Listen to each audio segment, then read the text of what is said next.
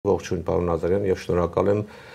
ձեր ժամանակը մեզ տրամադրելու համար։ Գիտեմ շատ բուրըն այսպես քարոզարշավի փուլ եք հիմա փուլի մեջ եք։ Շնորհակալ եմ, որ ինձ ընդունում ես միշտ Արթուր։ Շատ անչափ շնորհակալ եմ։ Պարոն Նազարյան, իհարկե ընդհանուր ընտրություններից կխոսենք, բայց սկսենք հենց ձեր ընտրություններից։ Դուք հիմա ուրեմն առաջադրվել եք երկրորդ ընտրատարածքում Լոս Անջելեսի քաղաքային խորհրդի անդամի թեկնածու։ Ինչ է կատարում ձեր տարածքում։ Գիտեմ, որ շատ այսպես պայքարը թեժ է։ Շնորհակալ եմ հարցումի համար։ Ինչպես գիտեք, նախ եւ առաջ վերջի 14 տարիները այս շրջանը ներկայացրել է պարոն Փոլ Գրիգորյանը։ Այո։ Եվ մյուս այս տարվա դեպի մինչև վերջը դեկտեմբերին 15 տարի է ելնելու եւ արդեն չի կարող նորից մասնակցի։ Ինչպես տեղ կոչում ենք term limit-ներ կա, որ քանի 3 անգամ ես կարող ընտրվես, 3-ից ավել չես կարող։ 3-ից ավել չես կարող։ 3-ից ավել չես կարող, բայց որոշ ժամանակներ է լինում, որ 2 տարի, եթե մեկ հոգի գրասենյակից շուտ է դուրս գալի եւ 2 տարի է մնացած, ընտրություն է լինում, եւ եթե դու այդ 2 տարին արդեն մասնակցել ես, կարող ես շարունակես եւ 3 անգամ էլ մասնակցես։ Դրա համար պարոն Փոլ Գրիգորյանը համարյա 15 տարի է լրացնելու այսօր այդ պատճառներով։ Թերևս հայ ազգի ամենաազդեցիկ գործիչներից մեկը։ Այո, որտեվ գիտեք ինչպես է։ Բայց ուսանք նա դուրս չի գալիս քաղաքականությունից։ Այդ հույսով ենք։ Կարևոր է որ բարձրանանք, ուժեղանանք եւ շատանանք, չէ՞։ Որտեվ այդ ձևով էլ կարող ենք ավելի իրարու աջակցենք, զորակցենք եւ կարողանանք տարբեր կառավարական մարմինների մակարդակներից իրարու ձեռք բռնելով կարողանանք շատ աշխատանքներ անենք։ Եվ այդ մեկ նմուշը հենց հիմա կասեմ, մեկ քիչ հետո են խոսելու սրա մասին, բայց ես երբ որ ընտրվամ, Կալիֆորնիայի իրավիճակը այս վերջի 10 տարիները բավականին լավացավ նյութական միջոցներով։ Ընտրվեցիք Կալիֆորնիայի խորհրդարանի անդամ։ Այո, Կալիֆորնիայի խորհրդարանի անդամ ընտրվեցի 2012-ին։ Բյուջեն, առաջի բյուջեն, որ քվեարկեցի, 155 բիլիոն էր։ Միլիարդ, այո։ Վերջի բյուջեն, որ քվեարկեցի 2022 թվականին 300 բիլիոն էր։ 300 միլիարդ դոլար։ Այո, համարյա 2 անգամն է։ Երբ որ այդքան նյութական օգուտ է գալի նահանգի մեջ, նահանգը կարող է ծրագրերի մեջ մասնակցել եւ օգնել, որ անցյալ տարիներում չի կարողացել։ Եվ ես ինչ արի, միշտ ուզում էի Թումո կենտրոն բացել Ամերիկայի մեջ, որտեղ Թումոն ինչպես շատերս ճանաչում ենք, գիտենք, ով որ եղել է, ումի երեխաները կարողացել են դեր երթան եւ ուսումնասիրեն եւ տեխնոլոգի գործերի մեջ առաջանան, գիտեն, որ շատ հստակ օրեն երեխաներին օգնում է 13-ից 19 տարեկան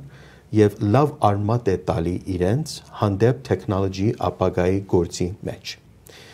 Եվ ես ուզում եմ այդ ծրագիրը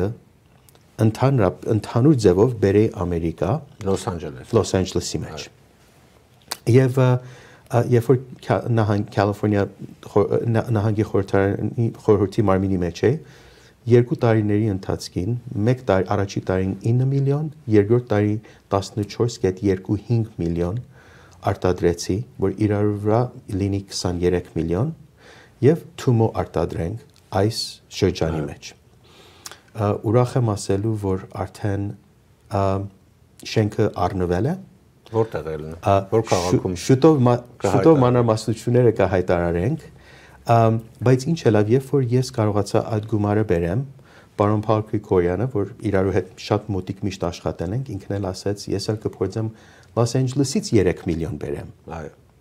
Սա կարողացանք 3 միլիոն էլ ավելացնել։ Եվ օգնում է հիմա, որ շինարարությունը շենքի։ Բայց գործը կիսատ կմնա, եթե Փոլ Գրիգորյանը լքի այդ պաշտոնը եւ դուք էլ չընտրվեք։ Այդ դժբախտությունը միշտ կա եւ դրա համար պետք է շարունակենք մեր գործի մեջ եւ հույսով ենք, որ հայկական համայնքն էլ օգուտը տեսնի, որ իրենց ընտրված անդամները ինչեր են կարողանում անեն, առաջացնեն եւ համայնքը առաջացնեն եւ չմոռանանք այս ընտրությունների մեջ շատ կարեւոր նյութ կա, որ մենք Կալիֆորնիայի մեջ շատ փոքր թիվով բնակչական խումբ ենք Հայ համայնքը։ Հայ համայնքը։ Չմոռանանք, որ մենք ապրում ենք մի հատ մեծ երկրի մեջ, որ աշխարհի 4-րդ կամ 5-րդ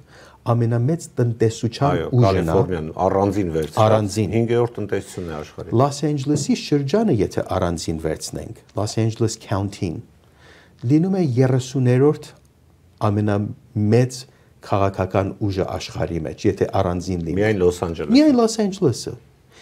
Եթե մենք այս օգուտները ունենք եւ առիթներ ունենք, որ այսպես տեղ ենք ապրում, ինչ կարեւոր է մեզ համար, ինչ օգուտ է, ինչ լավ բան է, ինչպես հայ համայնք, որ մենք կարողանանք համ այդ տնտեսական առիթներից օգտագործենք եւ էլ մեր քաղաքական համայնքը միշտ ուժեղացնենք, միշտ ունենանք ընտրվածներ, որ կարող են մասնակցեն այս խնդիրների մեջ եւ տարիների experience-ը ունեն, որ կարողանան հարաբերություններով առաջացնեն համայնքը։ Ինչու սկսեցի այս ասել, որովհետեւ երբ որ տեսնում եք, որ մենք ասենք ընդհանուր նահանգի մեջ գուցե 600-ից 800,000 բնակիչ ունենք ստեղ միայն, ընդհանուր քաղաքը 40 միլիոն է։ Այս նահանգը 40 միլիոնի մեջ կեսը հարավային ամերիկացի, լատինո, 22% ասիացի։ Այսինքն մնացած 28%-ը բաղկացած է հայ, հրյա, սպիտակ, սև եւ այլ զանազան համայնքներ։ Երբ որ այդ թիվերի մեջ նայում ես, այդ քանակներով ես նայում, տեսնում ես, որ միայն պետք է կարողանաս ձև գտնես ամենի հետ աշխատես։ Դու ինքդ շատ փոքր ես, քո քանակդ փոքր է, չես կարող ամեն ինչ անես։ Դրա համար ուրիշներին պետք ունես։ Ճիշտ ինչպես որ Հայաստանը ուրիշներին պետք ունի, որ կարողանա գոյատևի եւ ուժեղանա, մեր համայնքն էլ ստեղ փոքր է, բայց զարգացած փոքրամաս ժողովուրդ է։ Լծակների կարիք կա։ Հիմա դուք որոշեցիք գնալ Փոլ Գրիգորյանի տեղը, այսպես ասենք։ Այո։ Ինչպես է ընթանում պայքարը։ Գիտեմ, որ բազմաթիվ տեխնացուներ կան, այդ թվում նաև հայեր։ Այո։ 1-2 հայ կա, չբացի ձեզանից։ Այո։ Հայ համայնքի մեջ պարակտիչ գործողություններ գնում են, թե ոչ։ Գիտեք, շատ ես հիշում եմ տարիներ առաջ, երբ որ հայերը միմյանց դեմ կռվում էին, հետո մեկ այլ ազգի, ասենք լատինո, միշտ օգտվում էր դրանից եւ պատմությունն է հետեղել։ Մեր պատմությունն է հետեղել։ Եթե 1000 տարի առաջ երթաս մենք նույն բաներն ենք անում դժբախտաբար եւ դրա համար շատ կորուստներ ենք միշտ ունեցել մեր համայնքի մեջ։ Ընդհանուր 7 հատ տեխնացու կա, 3 հատ հայ կա այդ 7 հատ տեխնացուների մեջ։ Ես մեկն եմ եւ 2 հատ ուրիշներ կան։ Բարեբախտաբար որևէ մեկը այդ experience-ը չունի, որ ես եմ ունեցել տարիների ընթացքին։ Վերջի 10 տարիները ես ներկայացրել եմ մեծ քանակը այս շրջանի նահանգի մակարդակին։ Դրա համար քվեարկողները իմ անունը շարունակաբար տեսել են, շարունակաբար ինձանից թղթիկներ են ստացել, շարունակաբար ճանաչում են ձեզ։ Հայկական Քրիսմասի առիթով միշտ քարտեր են ստացել ինձ, միշտ այդ ակտիվ խոսակցությունը եղել է, միշտ ներկայացրել եմ, միշտ մասնակցել եմ։ Եվ նաև դուք որքան հասկանում եմ, վայելում եք, այսպես ասենք, քաղաքական establishment-ի աջակցությունը, հա։ Եվ քաղաքապետի մակար, եւ նույն Փոլ Գրիգորյանը ձեզ է աջակցում, եւ քաղաքապետ Կարենբասը, եւ կոնգրեսականներ, եւ նահանգային։ Այսինքն քաղաքական աջակցություն կա։ Շատ հզոր ձևով աջակցություն կա քաղաքական մակարդակից եւ էլ establishment institutionներից, labor unionներից, Democratic Party of LA County, Zanazan Women Organization, now National Organization of Women, environmental groups, Los Angeles Conservation League of Voters, Zanazan Ice Khumbera, Zanazan շրջաների մեջ որ աշխատել եմ, ինձի տեսնում են ինչպես այդ անձնավորությունը որ կարող են հետս շարունակաբար աշխատեն եւ աջակցել են իմ կամպեյնից։ Վերջերս մի խոսակցություն լսեցի, որ իբր դուք շատ սերտ կապեր ունեք հрьяաների հետ եւ ասում են որ դա վատ է։ Ինչ կասեք այդ մասին։ Կա այդպիսի կապեր։ Գիտեք, այո, ես փորձում եմ ամենի հետ կապ ունենամ։ Չմոռանանք նորից, երբ որ ես առաջ տեխնացու էի 2012-ին, այդ շրջանի տեխնացուն որ Գլենդելը չէր, Առնվազն ես ունեի միայն 3% հայ քվեարկողներ, կար մոտորապես 7-ից 8% հրյա, 8% ասիացի, համարյա 50% սպիտակ եւ մնացած 30%-ը լատինո, 30-35%-ը։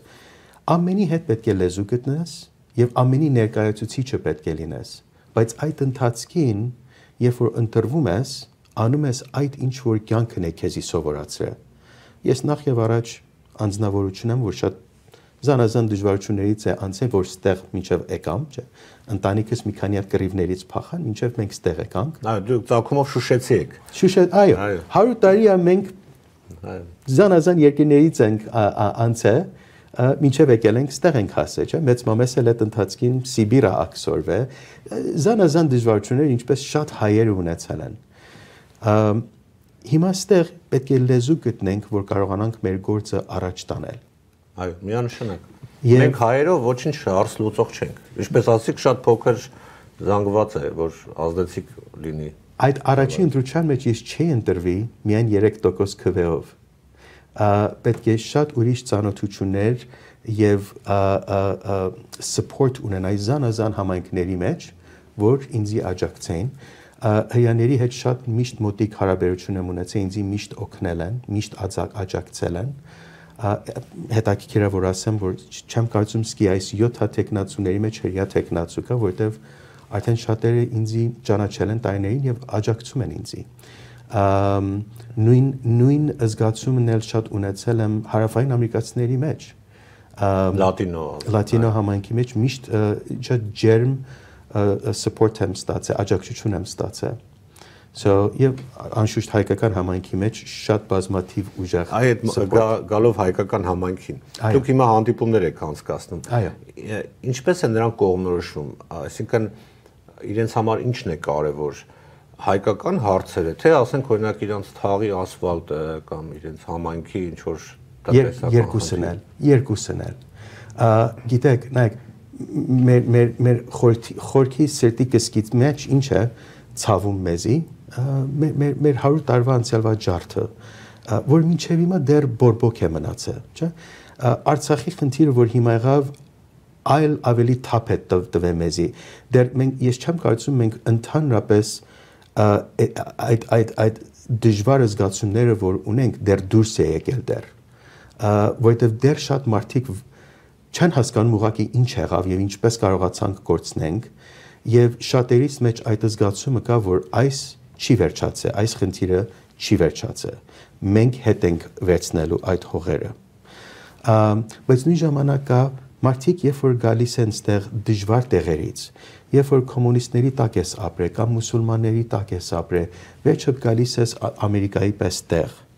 եւ ուզում ես քո գործդ առաջացնես, առիթներ ես տեսնում, այդ առիթները վերցնում ես եւ փորձում ես ընտանիքիդ ուժեղացնես, համայնքիդ ուժեղացնես, կառուցես եւ ավելի նոր ապագա կերտես քո համար։ Մեր հայ համայնքը այդ է արել վերջի 100 տարիները Ամերիկայի մեջ։ Բայց որովհետեւ միշտ նոր immigration ենք ունեցել։ Այս վերջի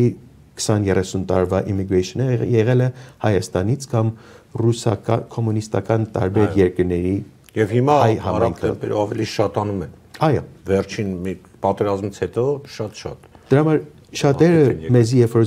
զանգում էին գրասենյակում, խոսում էին զանազան խնդիրների մասին։ Ամեն ինչ բռնած stop sign-ից մինչև EDD-ի խնդիրները, երբ որ շատ մարդիկ COVID-ի ժամանակ դժվարություն են ունենում, իրանց աշխատակազմից չին վճարվում եւ պետք է մենք օգնենք իրենց։ Այո։ Եվ ամփոփելով ընտրությունների թեման, կանք general election, հա, գլխավոր ձեր կանխատեսումը ով է հաղթելու եւ հայ համայնքը ձեր կարծիքով Արփինեի հարց ուզում ձեզ վերաուղեմ, հայ համայնքը ինչպես պետք է կողմնորոշվի, ում պետք է ընտրի։ Գիտեք, պատած անգամ դժվար է ասել ում պետք է ընտրի։ Ես հասկանում դուք դեմոկրատ եք, չէ՞,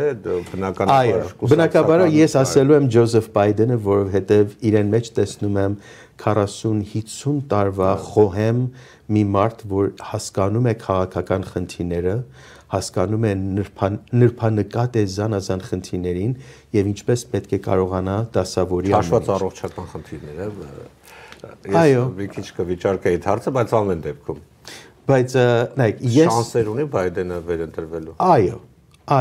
իսկ հայ համայնքը ում պետք է ընտրի ձեր կարծիքով նայեք ես կուզենայի տեսնել որ հայ համայնքը մասնակցի նախ եւ առաջ պետք է մասնակցի եւ իրեն ձայնը լսեցնել տա ես կուզենամ համայնքը Ջոզեֆ Բայդենին support անի բայց ամենակարևորը այն է որ եթե ամեն հայ քվեարկի եւ մասնակցի վերջը ամեն ընտրված կուզենա գա եւ մեր համայնքի հետ խոսի որովհետեւ տեսնելու է որ մենք բարձր քանակով ենք քվեարկում այդ ամենակարևորն է եւ երբ որ ամենի ականջ ունես քո գործը կարող ես առաջ տանել կարևորը մասնակցությունն է սիրելի մեր ամերիկահայեր եղեք ակտիվ